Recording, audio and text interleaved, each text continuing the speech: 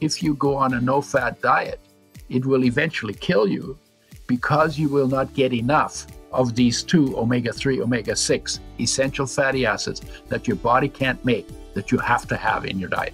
And then if you're on a 10% of calories from fats diet, it's too low. And so you're never going to be in optimal health on a diet that low in fats. Why is that? Because omega-3s and 6s have functions in every cell in your body. Every cell needs them. And like I said, it can't make them, but you still got to have them. So they have to come from foods or supplements. And when you get enough omega-3 and 6, they improve the function of the cell receptors.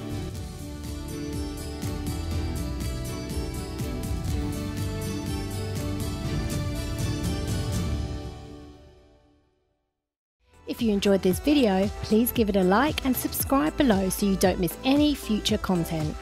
To learn more about CNM or its courses, head to www.naturopathy-uk.com.